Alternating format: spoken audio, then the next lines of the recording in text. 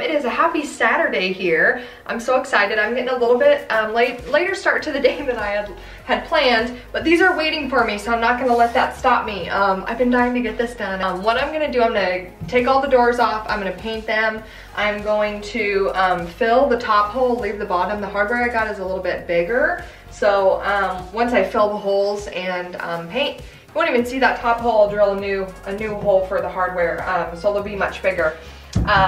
So these are solid wood. They're in great shape, so I don't need to replace this whole thing. There's just random stuff in here. I love this.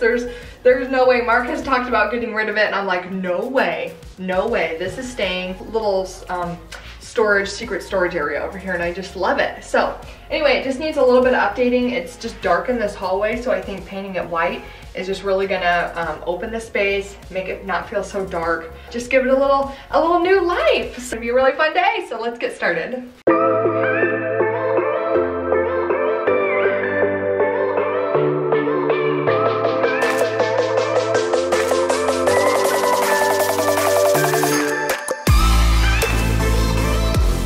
Okay, so I have, like I was telling you guys earlier, I have this it's called Easy Liquid Sander Deglosser.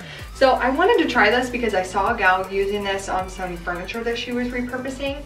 It's kind of like a milky consistency. Okay, that should be good. Okay, I'm gonna attempt to not spill it. Okay.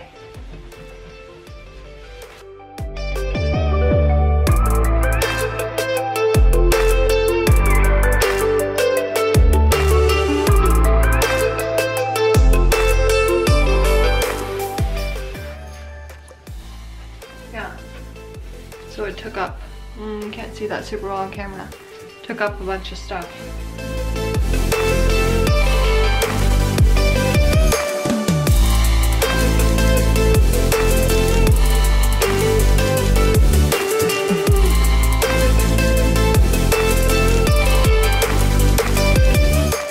Okay, so I have all my holes filled. I'm gonna wait for those to dry.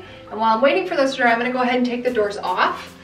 So that way I can, I'm gonna spray paint the hardware that actually hold the doors on. I think I'm just gonna spray paint them white. I could do them black. I think the black will look kind of funky. So I'm gonna do white, so that way it'll kind of blend in, but it'll save me a little bit of cash on having to go and buy new hardware. So I'll just spray paint those white, and so I'm gonna take these off, get all the hardware off the doors, get all these out to the garage so that way I can sand them and then get them ready to be primed. So let's get to it.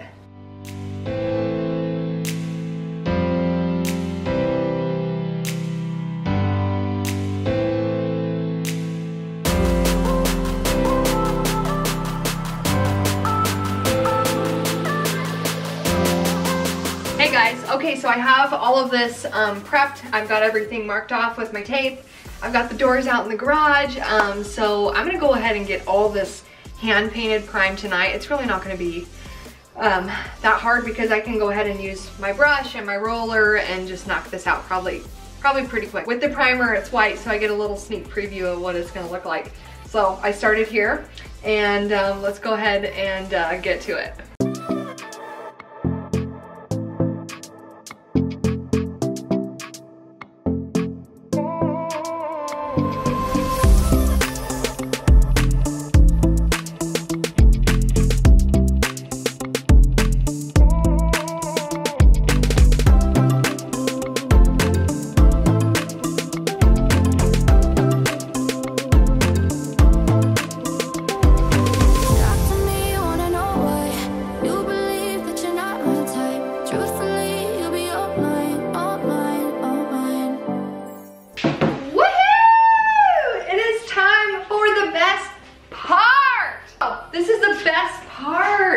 Getting these painted, I am so excited. All the prep work, everything, it's like doing the prep, I'm just like, okay, gotta get it over with, because let me tell you what, this is my favorite part. Get that paintbrush in my hand, that's what I'm trying to do.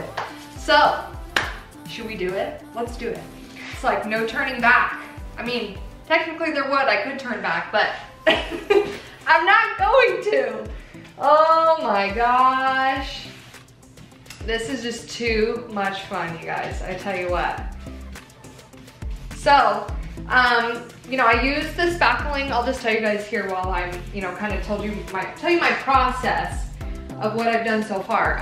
So the spackling, guys, it's like awesome. You know, I was recently trying to figure out what's better, like spackling, wood filler, you know, and I think it does depend on what you're doing and what you're trying to fill, but for little holes like this, guys, the spackling is so smooth. You're not gonna get anything that smooth with wood filler, in my opinion. At least not the wood fillers that I've used. I've never got it any that smooth, so I'm here for it. So I'm priming with Dunn Edwards primer. I love this primer. It's just a multi-surface primer, and I use this on everything, and I kind of have a weird process. I don't know. I will trim everything out first with my paintbrush. So all my little edges, everything like that. I will roll all the flat surfaces, and then I will go back over it with my paintbrush. I don't know if that's weird. That is how I do it. I don't like to have, you know, some rollered spots, some spots that are rolled and some spots that are done with the paintbrush. So I will roll it just to get the paint on there really fast. And then I'll just run over it with my paintbrush to get off any excess paint that the roller would have left behind. I just feel like I have a lot more control when I'm using the paintbrush. So that's kind of my process. I also, you know, I do projects like this, I break the rules. I don't spend a bunch of time sanding all this stuff unless I have to, you know, unless it's something like I'm, you know, gonna, I don't know, restain these or something, then of course I would sand it. But just to paint, I rely on a good primer, and that's why I do a little bit of, you know, extra prep work, like trying the deglosser and stuff like that, and doing a really good primer. And you know, I have redone I've repurposed a lot of pieces where I have not sanded, not deglossed, nothing. Use this primer in the paint, and it's held up beautifully. So I do believe in the primer. I think that's a crucial step.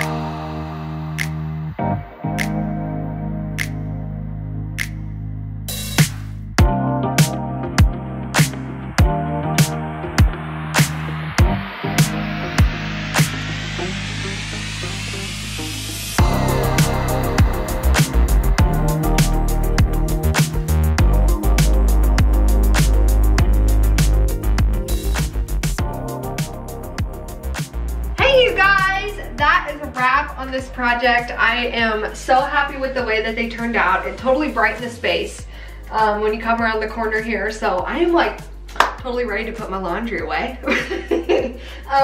Absolutely love it. And you know, I ended up, this is the new hardware that I ordered off of Amazon, and then the old hinges, I just spray painted them. So they were kind of like an old brassy color, and so I just spray painted them silver, and got some new screws, and bam, good to go. So anyway, thanks for being here, guys. Thanks for hanging out with me. This is a really fun project. I've been meaning to kind of get this done for a while, so it's done. Check it off the list, on to the next. I have another fun project that I'm gonna be starting tomorrow, so stay tuned for that. And we'll catch up with you guys real soon. Thanks for being here. Bye.